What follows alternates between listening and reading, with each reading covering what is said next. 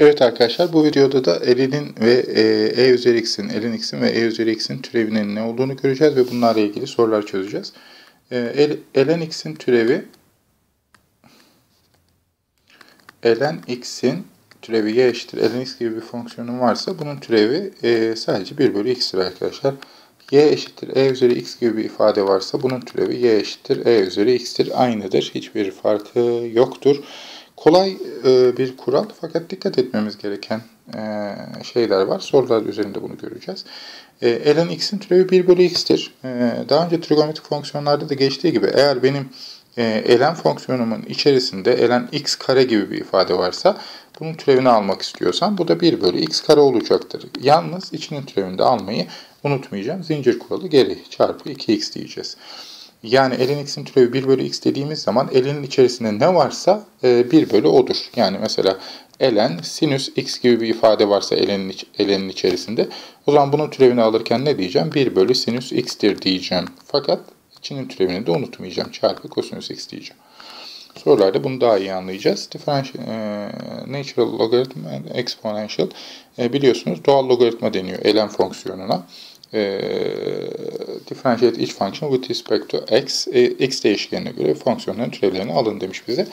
Y türev eşittir. Ln'in türevi neydi arkadaşlar? Dıştan türevini alıyorum şu anda. 1 bölü x küp. Bu kadar. 1 bölü x de ln'in türevi çünkü. Çarpı fakat içinin türevini de almayı unutmayacağım burada. 3x kare. Bunu düzenlersek 3x kare bölü x küp olur. X kare ile de x küpü sadeleştirirsek 3 bölü x kalır elimizde. Evet, e üzeri x'in türevi neydi? E üzeri x arkadaşlar. Y türev eşittir. E üzeri 2x küpü aynen yazacağım. Çünkü e üzeri x'in türevi e üzeri x'ti. Benim burada x dediğim ifade 2x küp. Aynen yazdım. Fakat zincir kuralı gereği üstteki ifadenin türevini de almayı unutmayacağım. 3'ü aşağıya indirirsem 2'nin yanına 6 çarpı x kare olacaktır. İçinin türevi. Yani e'nin üzerindeki ifadenin türevi. Öncelikle e'nin türevini aldık. Sonra da içinin türevini aldık ve yanına çarpı olarak yazdık. Üçüncü soruda ln'in içinde bir ln var. Dolayısıyla en dıştan türev almaya başlayacağım. En dıştaki ifade ln. 1 bölü içerisindeki ifadeydi. İçerisindeki ifade ne olduğu beni hiç ilgilendirmiyor. ln 2x üzeri 4'ü aynen yazdım. İçerideki ifadeyi aynen 1 bölü olarak yazdım. Bu ln'in kuralıydı. Çarpı şimdi içerideki ifadenin türevine geldim. ln var. Yine aynı şekilde ln'in içindeki ifadeyi aynen yazıyorum. 1 bölü 2x üzeri 4.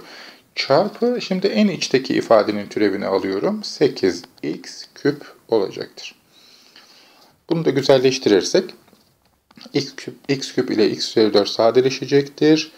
1 bölü 2 çarpı x çarpı ln 2x üzeri 4 elimizde kalacaktır arkadaşlar. Tekrar ediyorum. İlk başta en dıştaki ln'in türevini aldım. 1 bölü içerisindeki ifade dedim. Bu dıştaki ln'in içerisindeki ifade. Onda da bir ln var. Daha sonra içerideki ln'in türevini aldım. Yine 1 bölü 2x üzeri 4 dedim. Çünkü o içerideki ln'in de içinde 2x üzeri 4 var. En sonunda da en içteki 2x üzeri 4 ifadesinin türevini aldım. Yine aynı şekilde iç içe 2 ln var. İlk başta en dıştaki ln'in türevini alıyorum. 1 bölü ln 3x küp dedim. Sonra bir içteki ln'e geçiyorum. 1 bölü 3x küptür onun da türevi. Sonra en içteki fonksiyona geçiyorum. O da 9x karedir. Şu ortadaki içerideki ln'in türevi. Şu da en içteki fonksiyonun türevi. Kosinüsün içerisinde ln fonksiyonu var. Burada en dıştaki fonksiyonum kosinüs. Öncelikle kosinüsün türevini alacağım. Neydi kosinüsün türevi? Eksi sinüstü. Zincir kuralı bana içeriye hiç dokunmamam gerektiğini söylüyordu. İçeriye hiç dokunmuyorum. ln 4x küp. Çarpı, şimdi ln'in türevine geçtim. O da 1 bölü içerideki ifadeydi. 4x küp. En sonunda da en içteki 4x küpün türevini alıyorum arkadaşlar. 12x kare olacaktır. Şurası dışarıdaki kosinüsün türevi. Şurası ln ifadesinin türevi. Şurası da 4x küp ifadesinin türevi arkadaşlar. Bir diğer soruda e var. Y türev eşittir. Öncelikle aynen yazıyordum. E üzeri 3x kare. Bu ifade e'nin türevi, en alttaki e'nin türevi çarpı. Şimdi yukarıdaki ifadenin türevine geçtim. Orada da bir e var. Aynen yazıyorum öncelikle. E üzeri 3x kare diye. Bu yukarıdaki e'nin türevi. Çarpı en sonunda da 3x karenin türevini alacağım. 6x. Şu birinci e'nin türevi. Birinci e diyelim. Bu üstteki ikinci e'nin türevi. Şu ifadede 3x karenin türevi arkadaşlar. 7. soruda yine e var. Öncelikle y türev eşittir. Aynen yazıyorum. Hiçbir değişiklik yapmadan yazıyorum. Bu en dıştaki, en alttaki e'nin türevi. Çarpı, şimdi yukarıya geldim. Yukarıda bir yine zincir kuralı uygulayacağım. 2'yi aşağıya indirdim.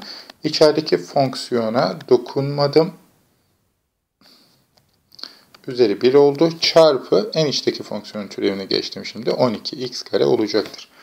Şu e'nin türevi yine arkadaşlar. Şu üzerindeki 2 ifadesinin türevi. Şu ifadede 4x küp art özür diliyorum. Bu ifadede 4x küpün türevi arkadaşlar. Çarpım durumunda bir ifade var. Çarpımı kuralını uygulayacağım. F dersem G dersem. F çarpı G'nin türevi neydi hatırlayalım. F türev çarpı G artı F çarpı G türevdi. F türev birincinin türevi ln fonksiyonu var. 1 bölü 4x kare. Önce 1 bölü içindeki ifade. Çarpı içerideki ifadenin türevi 8x. Çarpı G'yi aynen yazıyoruz. Eksi x küp eksi 4. Artı F'yi aynen yazıyoruz bu sefer. Ln 4x kare. Çarpı G'nin türevi. G fonksiyonunda eksi 3x kare olacaktır arkadaşlar. Tekrar bakacak olursak şurası ln'in türeviydi. Şurası 4x karenin türeviydi. Yani burası toptan F'nin türevi arkadaşlar. Şurası G. Şurası F'nin kendisi. Burası da G fonksiyonunun türevi arkadaşlar. Bir diğer soruda bölüm şeklinde bir ifade yok. Ln var. Ln'in içerisinde bölüm şeklinde bir ifade var. Öncelikle yapmam gereken şey y türev eşittir. Ln kuralını uygulamak. 1 bölü içerideki ifadeyi aynen yazıyorum. Hiçbir değişiklik yapmadan. 4x üzeri 4 eksi x küp eksi 3'ün 5. kuvveti aynen yazdım. Hiçbir değişiklik yapmadım. Çünkü ln bana bunu söylüyor. Burası ln'den dolayı gelen bir türev. Çarpı, şimdi içeriye giriyorum. İçeride bir üslü ifade var. Zincir kuralı bana diyordu ki önce dışarıdan türevini al. İçeride de dıştan türevini almam gerekiyor. 5 çarpı yine ifadeyi yazıyorum. Eksi 4x üzeri 4x bölü x küp eksi 3. Yine dokunmuyorum içeriye hiç. Üzerini bir azaltıyorum. Çarpı içeride de arkadaşlar bölüm. Şimdi en içteki ifadeye, yani şu ifadeye geldim. Burada da bölümün kuralını uygulamam gerekiyor. Bölümün kuralı neydi? F bölü G'nin türevi eşittir F türev çarpı G eksi F çarpı G türev bölü G'nin karesiydi. Şimdi bunu uygularsak F türev dediğim ifade, eksiği başa alalım. Eksiği başa alalım.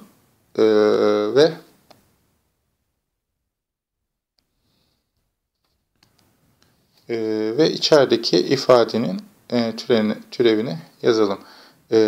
Üstteki ifadenin türevi, yani 16x küp çarpı aşağıdaki ifade x küp eksi 3 eksi 4x üzeri 4. F'yi aynen yazdım. Aşağıdaki ifadenin karesi 3x kare bölü aşağıdaki ifadenin karesi x küp eksi 3'ün karesi. Oldukça karmaşık bir işlem. Fakat tamamladık arkadaşlar. İlk başta ln'in türevini yazdım direkt buraya. Daha sonra 5'i aşağıya indirdim. Dıştan içteki fonksiyonun dıştan türevini aldım. Daha sonra içerideki fonksiyona daldım. Fakat içerideki fonksiyonda bir bölüm şeklinde verilmiş. İki fonksiyonun bölümü şeklinde verildiği için bölüm kuralını uyguladım. Son sorumuzda yine bölüm şeklinde verilmiş bir ifade var. Hatırlayalım. F bölü G'nin türevi eşittir. F türev çarpı G eksi F çarpı G türev bölü G'nin karesiydi arkadaşlar. Şimdi bu kuralı uygularsak F türev, yani üstteki fonksiyonun türevi aynen yazıyorum. E üzeri 5 x üzeri 4 çarpı üstünün türevi 20x küp. Burada f'nin türevini aldım. Çarpı g'yi aynen yazıyorum. E üzeri 4x kare artı 3.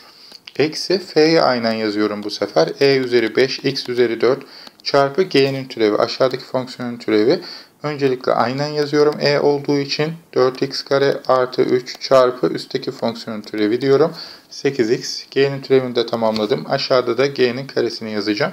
E üzeri 4x kare artı 3'tü g'miz. Bunun karesi olacak arkadaşlar. Tekrar edersek şu ifade üstteki fonksiyonun yani f'nin türevi. Üstteki fonksiyona f dedim. Aşağıdaki fonksiyona da g dedim. Şu g'nin kendisi bölümde çünkü bize bunu söylüyor. G'nin kendisini yaz. Daha sonra f'nin kendisini aynen yaz ve g'nin türevini al diyordu bize formülde. Aşağıda da g'nin karesi var arkadaşlar. Evet, bu videomuzda da ln ve e üzeri x ile ilgili türevlerini nasıl alacağımızı gördük ve bolca bu konularda soru çözdük.